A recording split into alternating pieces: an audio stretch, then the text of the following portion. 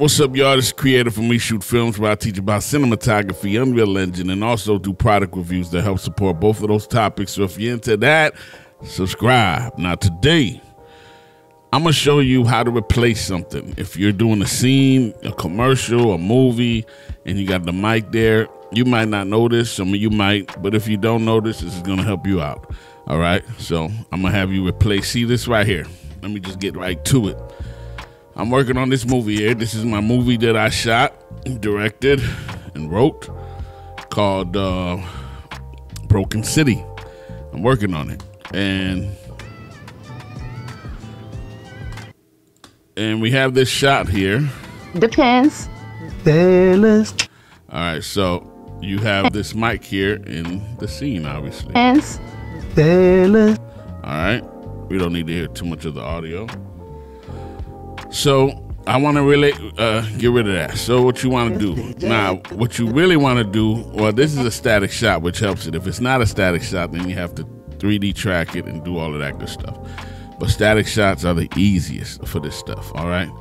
Now it's a static shot, as you see right here. Let me just put we're only going to do that part of it. All right. So it's a static shot. And so usually what you want to do, if you know you're going to have to replace the microphone, you're going to get a clean plate without that microphone there. So I would take that microphone out there and let a few seconds roll, so then I have a clean plate, but we don't have that, right? So we have to create one. So just go somewhere, and in Davinci Resolve, I got it set up to take a screenshot. And so I hit S on mine. That's what I set it up to. And I'm gonna export this shot here, okay? And then I'm gonna bring that into Photoshop. All right, here we go. So we're in Photoshop. So all you wanna do, again, we wanna create a clean plate. So, you know, generative fill helps out a lot. So we're gonna go grab this. We're gonna just grab all of this and hit generative fill, generate.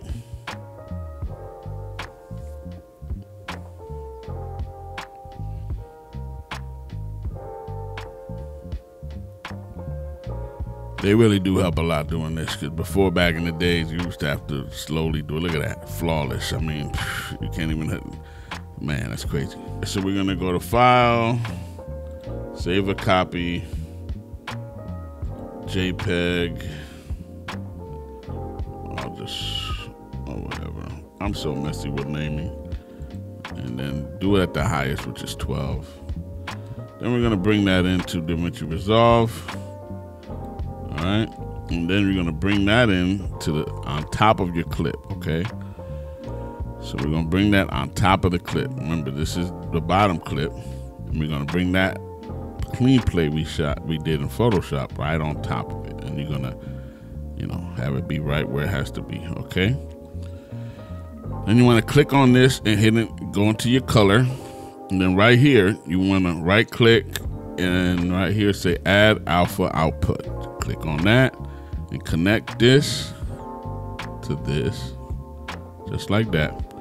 Then you come down here to your windows, and you can grab any one of these, but I'm gonna grab this one here. And then you just kind of, you know where it sort of is, so you just kind of make it cut out, create a few points. All right, you see they came back to life already. Look at that. So you just kind of want to make sure, you know, you're hiding it, that's all. And everything's blending in.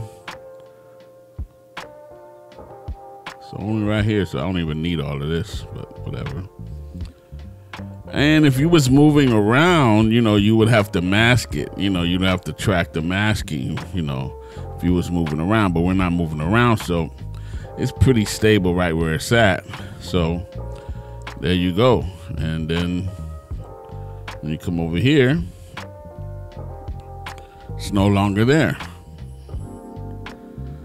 You know, and that's also how you get, you know, good audio sometimes. You got to put it in the scene. You got to erase it later, but you got to think about it. I'm gonna have to erase this later. So give yourself the best, you know, put it in the best place where it's gonna help you out. All right. If you did need to maneuver it around because the boom pole is moving, what we will go to is you stay right here, and then over here you see this right here, the keys, your keyframes, you put that, and this is the first corrector. All right. You want to bring it to the beginning of that, whatever that is. All right. And then bring this down, and you can hit the key for all of them. All right. And then let's say this is the microphone moves forward. So you will do the key there. You have a key. And then as soon as you, well, put it there. As soon as you move it a little bit, it's going to create these keys, all right? And then let's say the microphone moved over here. So I would have to cover that up like this, you know, just cover it up. Boom. And so then it created another key here, as you see. So it'll just go in between them. You see how it just, you know, and it can go harsh or it can go smooth. All depends how you do it. Then let's say it needs to go right back up because we got to cover that. And you just move it around, and it'll maneuver as you need to do it. And that's it. You see, come right back. So you know it's real easy. It's real good to know because sometimes these are things that you have to do. You got to follow the key sometimes, follow it, so that it just warps with it and gets out the way. But that's the basic concept. Nothing too crazy, nothing too hard. That's about it. So I'm over here doing, let me do another one. Let me shoot another one. Let me see here. You see it right there? It's right on the top there. And then I think it comes down over here. See, right here. Now this is one whole scene. And again, it's locked off. But let me see here. Yeah, I'm gonna just bring this back down. That's really what you see right here. You see it all. But when I try to cheat a little bit so I don't have to do it all, I'll cut his head off there for a little bit. That's cool. And then what I want to do is I'm gonna go ahead and copy this. All right. So Control copy, and then this I'm gonna Alt V in order to copy the same dimensions that this one has. All right, so they're exactly the same. All right, and actually this one, I'm gonna do the same thing. I'm gonna leave them all the same. Okay, so again, grab it, create a screenshot.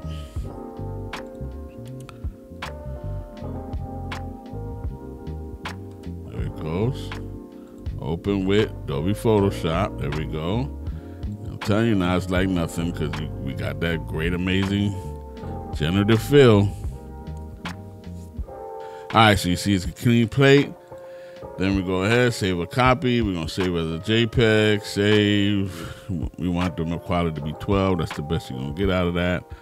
And then we're gonna go and bring it into Davinci Resolve. Then we're gonna bring it on top again, see? Trim it to where you need it. Pick it. What we're doing, right click, add alpha output, connect the blues, go to your masking here, hit this bad boy, and we know it's around here. So let's just create a few of them so that we have, you know, stuff to play with. And where is it at? Right there. So we just want to cover that. All right. And that should be fine. She doesn't overlap it, nothing like that. And then the other scenes are the same one. So you just take that one, copy and paste it, duplicate it, trim it to where it needs to be. Again, it's all good. Then we got one more here. Trim it. Again. Oh, wait a minute. You see that? If you're not careful,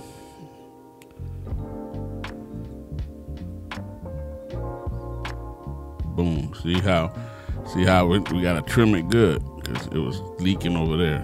So, yep, that's it.